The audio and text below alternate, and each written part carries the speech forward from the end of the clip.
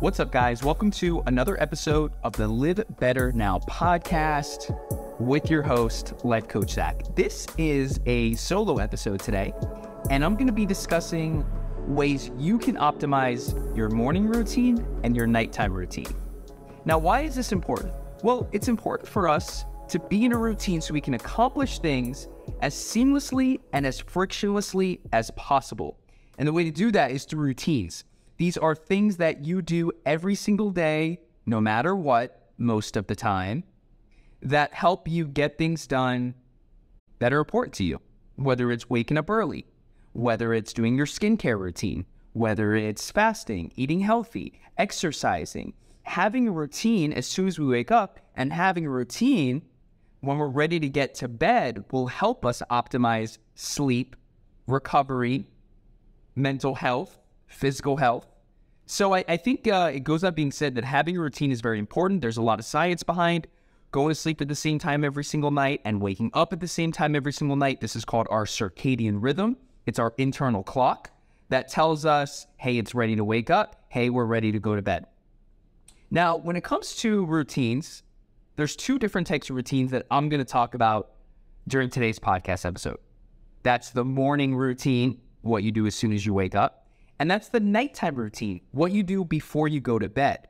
And the first one I'm going to talk about is the nighttime routine. Now, why am I going to talk about the nighttime routine first? Because personally, I believe your nighttime routine is more important than your morning routine. And I'll tell you why. Because in order to have a successful and effective morning routine, you got to get good sleep. You got to wake up on the right side of the bed. You got to make sure that as soon as your eyes open and the alarm goes off, that you have clarity, direction, and you're very, efficient in starting the day. So when it comes to nighttime routine, what are some good things to incorporate into your nighttime routine? Well, a lot of self-care and personal growth habits that are easy, that don't really require you looking at your phone. Now, I follow someone on Instagram. His name is Dan Go. I'm pretty sure his Instagram handle is Dan Founder or maybe Dan Go. He is how do I call it? He's a personal trainer, I guess. He's a personal trainer, but he talks a lot about optimizing our body, optimizing our mental health and our physical health. And the one thing he says, there's a rule he has, and it's the 3-2-1 rule. What's the 3-2-1 rule? Well, 3 hours before you go to bed, you don't eat anything. 2 hours before you go to bed, you don't drink anything. And 1 hour before you go to bed, you stop looking at your screen. And that's something that I've been incorporating into my life is, I eat dinner at 7 p.m. every single day. I'm done by 7:15, 7:30. I don't eat anything else for the rest of the night. I go to bed around 10 o'clock, 10:30. When it comes to drinking, I drink a ton of water throughout the day. Around 9 o'clock, I stop drinking water. And again, that bedtime's around 10:30, so it's around 1.5 hours. And then I really try hard to get off my phone by 9:30. Really, really try hard to get off my phone by 9:30. Open up a good book, start the essential oil diffuser, dim down the lights a little bit, put on my nasal strip, and get to bed. Now, a couple sleep hacks for you guys, because obviously sleep is what we're trying to get to when we start our nighttime routine. We want to get to bed ready to go to sleep. It's important to decompress physically and mentally. And some of the things that you can do that will help you teach your body, automate your body, and let your body know, hey, it's time to go to sleep, are these specific, almost inconsequential routines. For me, it's turning on the essential oil diffuser.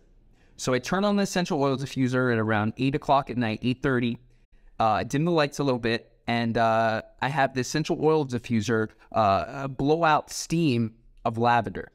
Now, the scent of lavender is supposed to help you go to sleep, right? So I do that. I wear nasal strips every night when I go to bed, and I wear mouth tape. So I'll put on my nasal strip about 30 minutes or so before I get into bed. I also sleep with a face mask. I sleep with a face mask that covers my eyes. So, when I'm sleeping, I got the nose tape, I got the mouth tape, and I got the eye mask. And these are 3 things that I cannot sleep without anymore. They've helped me sleep better. They've helped me wake up feeling stronger, helped me wake up with more mental clarity. But optimizing your routine, making sure that your routine is helping you prepare to go to sleep and get a good night's sleep. Because good sleep is not based off of quantity. It's based off of quality. What do I mean by that? It's not about how many hours you sleep. It's about how high of the quality of sleep you're getting while you're sleeping. Okay? How many hours are you spending in REM and or deep sleep? That's what's important here. It's not, hey, I got my 8 hours. Hey, I got my 7 hours, my 7.5 hours. It's no, listen, I got 6 hours, but I got 6 hours of uninterrupted deep sleep. And because of that, I'm able to go to sleep at 10:30 and wake up at 4 a.m.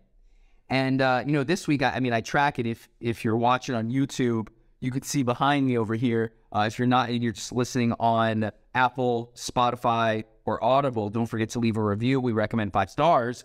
I track everything from how many calls I make to how many DMs I send to how many live interviews I do and what live interviews are, just to kind of fill you guys in a little bit. I'm a real estate agent as well. And I spend 50% of my time on real estate, 50% of my time on life coaching. And real estate, it's really important to talk to as many people as possible. So I try to, one of my goals is to do 10 live interviews a day, talk to 10 new people a day, and ask them about where they're living, what are their real estate goals, and how I can help them get into a new house, get into a new rental, save some money, and start to create more financial freedom and wealth for them and their children. So with that being said, I don't know how we got so off topic about how many calls I make. In real estate, where were we going with that, Zach? Where were we going with that? Oh. I'm up every day at 4:15 in the morning. Okay, so I get about 6.5 hours of sleep per night. But again, it's high quality sleep. And it starts with the nighttime routine. So some of the things that I want you guys to start incorporating into your nighttime routine, smells, sights, and sounds.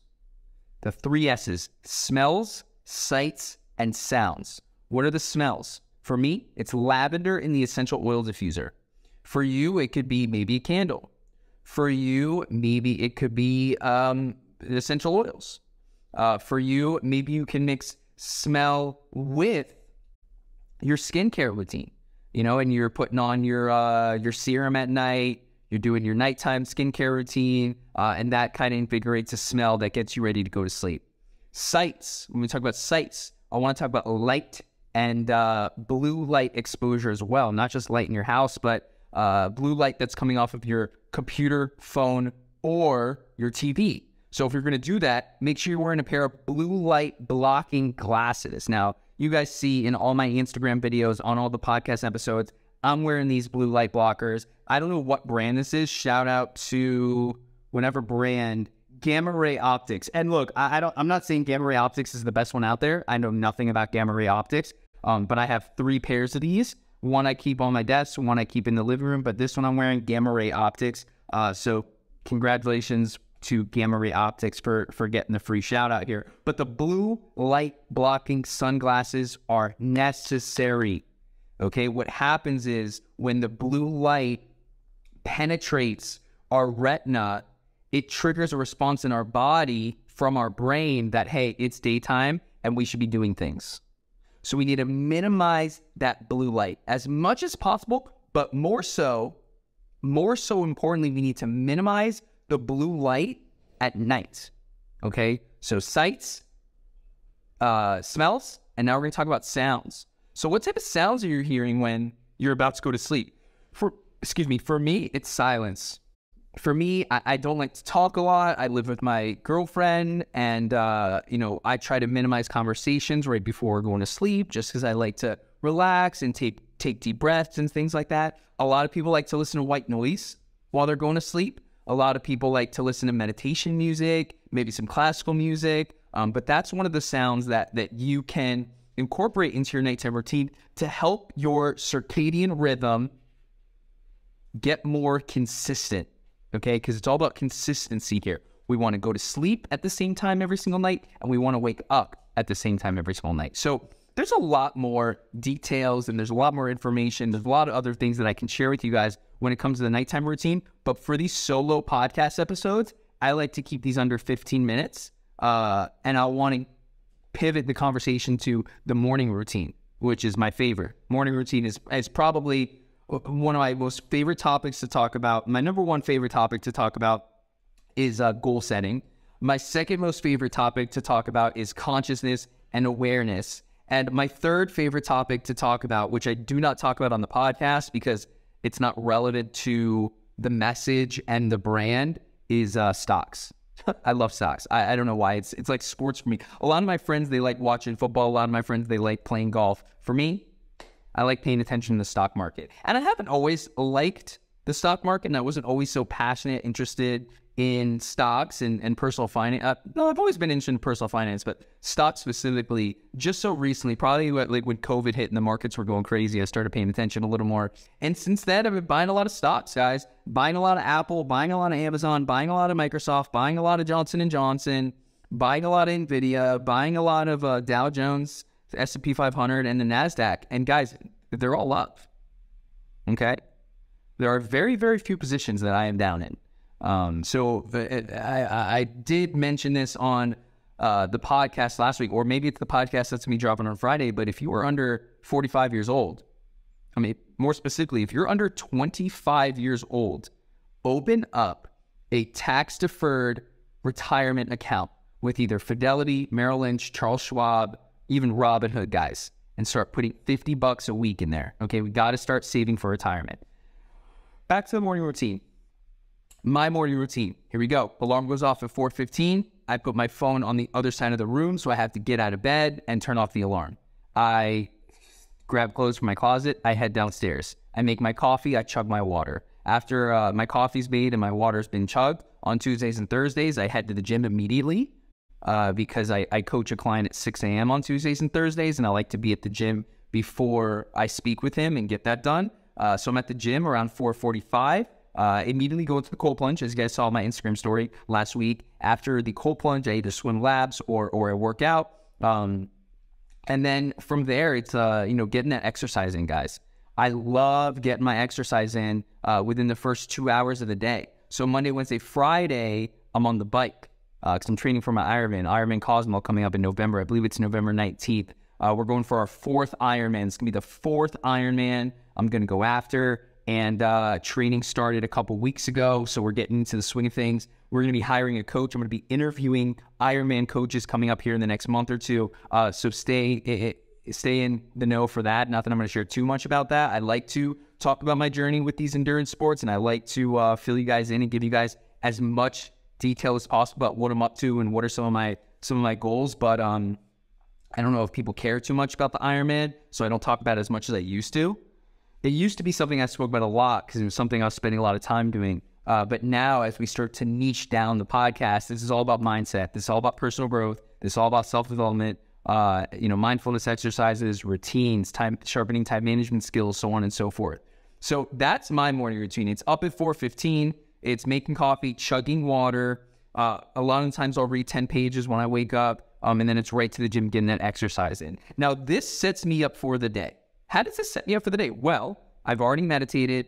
I've already drank, at that point, quarter gallon of water. I've already, looked at my calendar for the day. I've already planned out and visualized how my day is going to go down, all before 6:30 in the morning, guys. And on top of that, I get to see the sunrise. So every single morning I'm at the beach. Luckily, I'm so fortunate to live close to the beach. So I go to the beach every single morning around 6:45, 7 a.m., watch the sunrise while I listen to a podcast. I'm going to give a couple shout outs real quick, actually. Some of the podcasts that I like listening to, I love, huge fan, probably my favorite podcast I like listening to, the Dave Ramsey podcast. It's all about personal finance, all about saving money, all about making money, all about trying to get rich, be financially free. And he does it in a very simple way. So that's my favorite podcast to listen to. Lately, I've been listening to Rich Roll podcast. He's had some pretty good guests on there. What other podcasts? I like listening to Motley Fool. It's a lot about stocks and things like that. But I try not to listen to any music. I don't have Apple Music. I don't have Spotify. I don't even have Pandora on my phone. and I definitely don't listen to the radio. So I try to substitute music for podcasts and audiobooks, and that's been working wonders for me. I've been getting the most positive results in my life from just learning from other people, and the way I consume their content is typically through books, and more specifically through audiobooks. So this episode was all about optimizing your morning routine and your nighttime routine. Now, the few things that are very important to your morning routine. Number one, getting up every single day at the same time. Number two, drinking water as soon as you wake up, breaking the seal, getting some water in your body, waking your body up. And then number three, getting in exercise. Guys, even if it's 20 push-ups, 50 push-ups, a couple jumping jacks, a 15, 20-minute walk, we got to move our body. We got to get our heart rate up. We got to put our body in some motion so we can create some energy to go throughout the day, full force, like a train running through a brick wall. If you would like my feedback, my opinion on your nighttime and morning routine, head over to lifecoachzach.com. That's lifecoachzach.com. Fill out the form, reach out to me, and I will give you guys my honest feedback on how your morning routine and how your nighttime routine is either benefiting you or holding you back. You guys, I want to say it one more time. Thank you so much for all the love recently. The podcast numbers are going parabolic. We just passed over 600 followers on Spotify. We have over 500 listeners. And I'm super proud. And I've been able to have amazing conversations with amazing people. And all these people that I've been having conversations with, I've been able to nurture a relationship with. And it's opened up a lot of doors for me. And that's why I'm doubling down on the podcast. So you guys should expect 2 episodes every single week. Wednesdays are going to be solo episodes. Fridays are going to be interviews, conversations with people that are more successful than me. Every single time. People that are more successful than me. And I hope you guys have a wonderful day. Continue to build momentum throughout the week. Make sure you guys are going to sleep at the same time. Make sure you are waking up at the same time. If you're interested in checking out and experiencing the magic of nasal strips or mouth tape, you can go right on Amazon.com. They're like $5. Highly recommend. And if there's anything I can think of between now and the next podcast, you'll hear from me on Instagram. If you haven't already followed me there or on TikTok, please do. You guys have a wonderful day. Enjoy the rest of your week. And I'll see you guys on the next episode of the Live Better Now podcast. What's up, everybody? Thank you so much for being a loyal listener of the podcast. If you haven't already gotten my first book, Live Better Now, it's officially out on Amazon.com. I want to give a huge thank you to everyone that's already purchased the book, reviewed the book, or shared it with friends and family. It really means a lot to me. Thank you guys so much. Go ahead and visit Amazon.com and purchase Live Better Now.